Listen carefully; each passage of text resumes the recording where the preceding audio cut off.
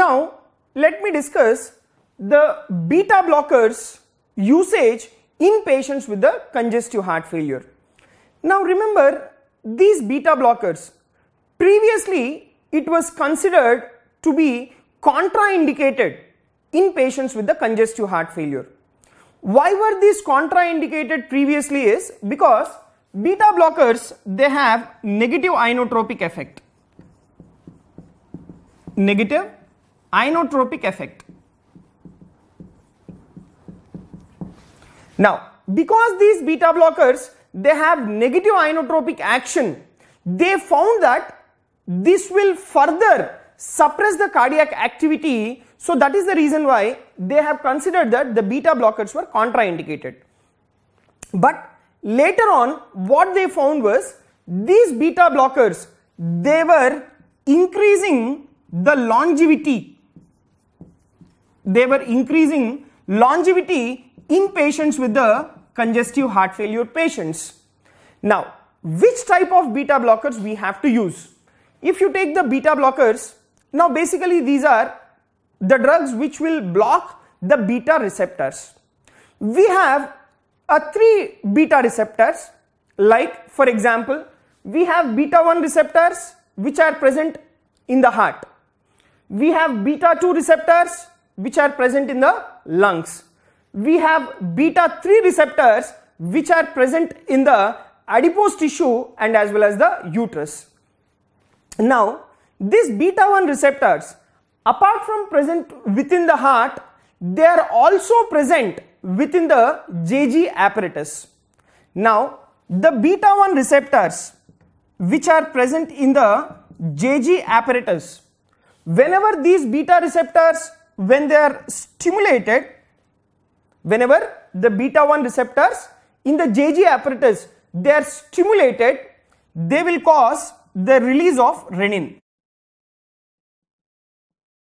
They will cause the release of renin. Now what does this renin do? Renin will stimulate the renin-angiotensin-aldosterone system. Now when beta 1 receptors are stimulated, what is the product we are getting? We are getting the product of the renin-angiotensin-aldosterone system. And what is the product of renin-angiotensin-aldosterone system? That includes the angiotensin 2. Now what does this particular angiotensin 2 does? This angiotensin 2 will cause aldosterone release.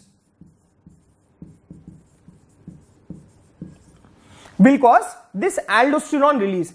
Now what does this aldosterone do? Aldosterone will cause the cardiac remodeling. Now we want that aldosterone which is being produced because of the stimulation of the beta 1 receptors. So what you try to do? You try to block these particular beta 1 receptors. If you are blocking these beta 1 receptors, remember, there is no stimulation of your RAS pathway. When there is no stimulation of the RAS pathway, it will not release aldosterone. When there is no release of aldosterone, there is no cardiac remodeling. So what does this beta blockers do? Beta blockers will antagonize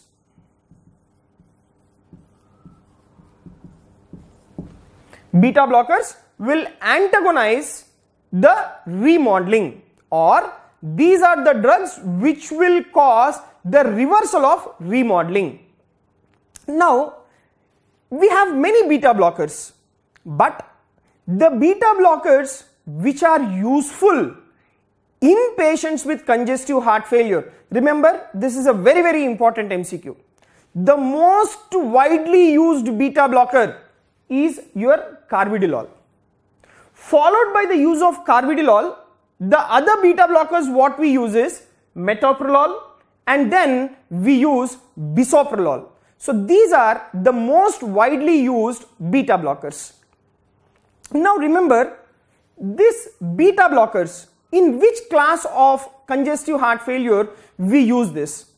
These are the drugs which are best indicated in patients with NYHA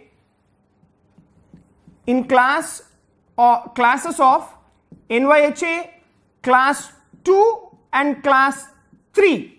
These are indicated. Now, these are also the drugs which can be given in patients with heart failure due to a dilated cardiomyopathy.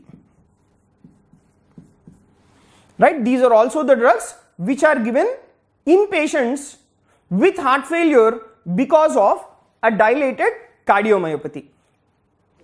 Remember, there is one absolute contraindication of these beta blockers in heart failure, and this will be an MCQ. Beta blockers are contraindicated in decompensated heart failure.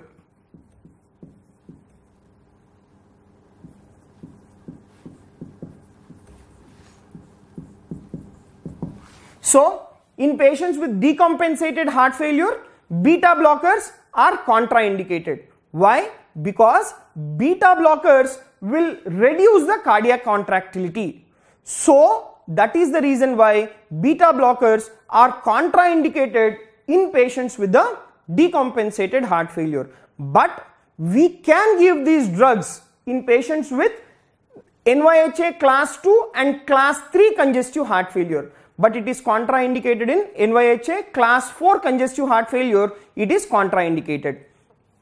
Now, there is one important precaution what you need to take whenever you are prescribing your beta blockers. Now, what did we discuss? The three important beta blockers, that is Carvedilol, bisoprolol, and as well as metoprolol. These drugs should be started at very low doses.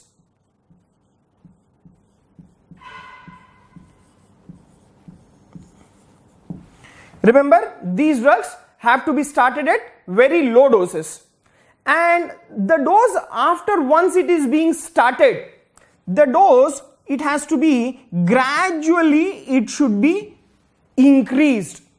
Once you increase the dose, then you have to see whether the individual is having a maximum benefit or not. So, the important precaution is these drugs should be started at very low dose and should be increased gradually to get the maximum benefit. So, these are some of the important points about the beta blockers. So, let me shortly revise about the usage of beta blockers in patients with the congestive heart failure. Remember, beta blockers were initially contraindicated, but later they found that beta blockers were very much useful in patients with congestive heart failure because they will increase the longevity of the patients with the congestive heart failure. Why they were useful or why they were increasing the longevity is because if we use beta 1 blockers, they will suppress the RAS mechanism. Because they suppress the RAS mechanism, the aldosterone is not being released. So if aldosterone is not released, then there will be no cardiac remodeling. And most widely used beta blockers are bisoprolol, metoprolol, and as well as the carvedilol. And these beta blockers, they are indicated in NYHA 2 and 3 congestive heart failure, and these are contraindicated in patients with a decompensated congestive heart failure. That means in class 4 congestive heart failure, beta blockers should not be given. But whenever you are starting these beta blockers, they have to be started at very low doses and should be gradually increased to get the maximum benefit.